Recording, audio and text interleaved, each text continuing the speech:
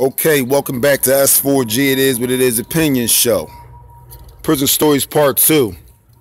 All right, and again, like I said, this is not to glorify prison, but to hopefully remind you not to go back if you've been there and inspire you not to go if you've never been there. All right. So continuing, I want to let y'all know about an experience that I had, okay? And other than that, when it came to working, you know, instead of sitting around getting in the crap, you know what I mean, sitting around a bunch of noodles every day, you know what I mean, there's brothers in there that, you know, school you, stuff like that, or, you know what I mean, other than the main thing you're really supposed to be doing is getting into that law library. But other than that, I worked. And you only get paid like 15 cents a day, but at least you're keeping yourself occupied. You know what I mean? My main jobs would be the loading dock, because then you can get cigarettes and stuff like that. You know what I mean? Make you some extra money. You know what I mean? It's basically from cigarette buds and stuff like that. People from in jail, I mean, been in jail, know what I'm talking about. Other than that, the kitchen. You got access to the food, and you can come back, sell some food, make more money. You know what I mean? Keep yourself good in there, man. Even though I was blessed to have commissary coming through like that.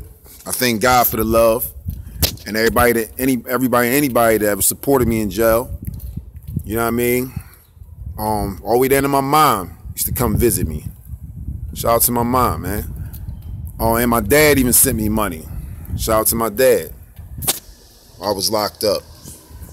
But other than that, I've seen some stuff, man. Like it was one time they had to shut the jail down because some boy got stabbed in his head in Jumar. Like, it goes down. We know this because it's prison. You know what I mean? And I'm gonna get into a lot of vicious things that went down, but I want to break this down to y'all experience that I had that was deep.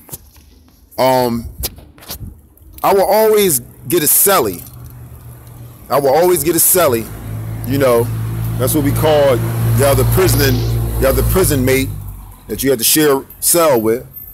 I will always get a celly that would be Muslim, right? All my homies, from riders or just homies period or whatever, you know what I mean? All my homies, all my life, you know what I mean? Shout out to my Christian brothers, but it is what it is, man. Always roll with a lot of Muslims, like, and we love each other and show each other just as much love, even though we got different beliefs. And at the end of the day, I gotta say this: I'm not putting no shade on my brothers that believe, that's believers, but it is what it is. In prison, a lot of times, where if it even seemed like it was gonna go down, if I got into an argument, or if it looked like it was gonna go down, guess who would come step up? What's up? What's up? You good? They be Muslims. What's up? Assalamu alaikum. That's my man. What's going on? Every time.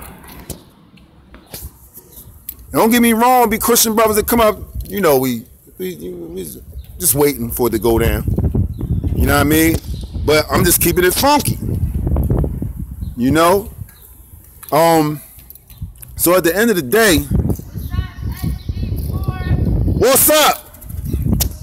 So, the end of the day, like I said, I would get a celly that was Muslim, right? And this is my first time being in there like that. I mean, after being settled in, and I got time in like that.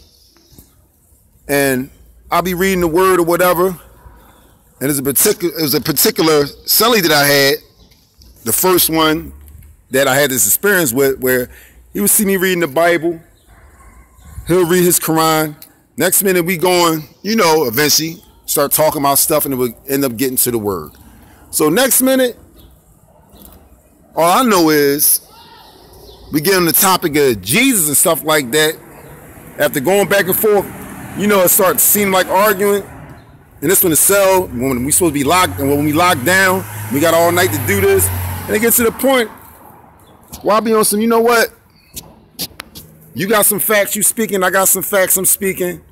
It is what it is. And I know that the truth is in everything, because in order for anything to be a lie, it has to have foundation. So it got to have some truth in there. Well, my thing is this: at the end of the day, this is how I ended it. I said, just read the Bible, or I'm gonna just give you some scriptures to check out. Just check it out. You know what I mean? It's up to you to read. I'm gonna leave the Bible open. Make a long story short, days will go by, time will go by, whatever. One time I was coming from the shower, from washing up, come from the shower, come back into the cell, he reading the Bible. I said, okay. But I ain't say nothing to him. I just say to myself, that's what's up. All I know is this bull's fighting a crazy case. Crazy case. Ain't no way that bull should have been, like, he was trying to get his bell situated. They didn't even want to give him a bell.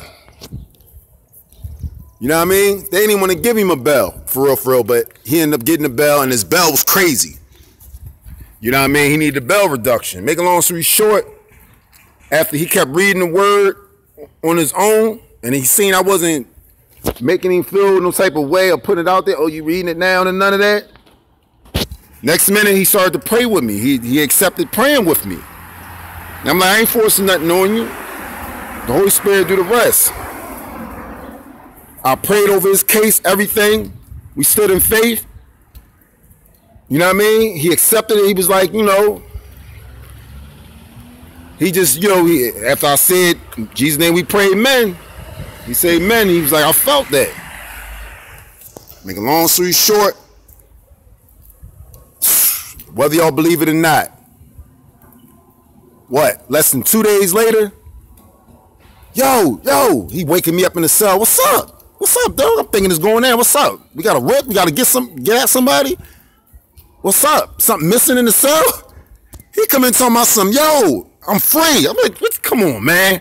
Stop playing, man. All these other inmates start coming in. Let me get your underwear. Let me get your socks. Let me get any extra stuff that you got. Like clean, brand new underwear packs or whatever from your commissary.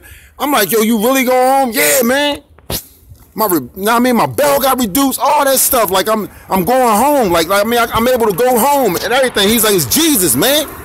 I was like, yo, man. I said, glory be to God. He was like, yo, you's an angel, man. You's an angel from God. I was like, yo, I'm not no angel, man. I'm just like you. I'm human just like you. He's like, no, I'm telling you, you're an angel from God. I said, man, listen, God bless you, man. Get out there, do your best to, you know what I mean, stay on path.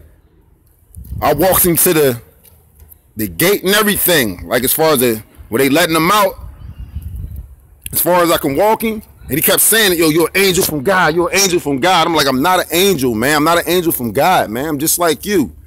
I'm human. There's angels, but then there's humans, man.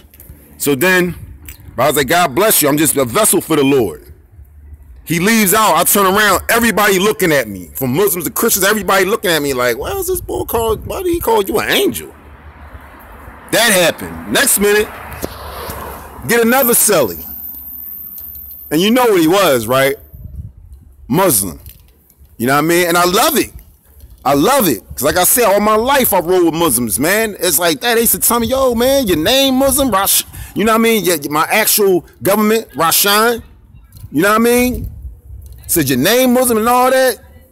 You should be Muslim. I used to tell them I ain't coming to Muslim. I'm not leaving out Muslim. Because there's some Muslims coming here just for protection. Man, you know how many Muslims to look at me like, oh, this bull. But the real one saluted it. You right about that, Doc. So with that being said, another one comes in. So while we sitting there, I'm already like, all right, I see what's going on there. I done found myself on that note. I see what's going on. You know what I mean? It's very obvious. You know what I mean? What's going on, what I'm here for. So in that process, I'm sitting there, whatever.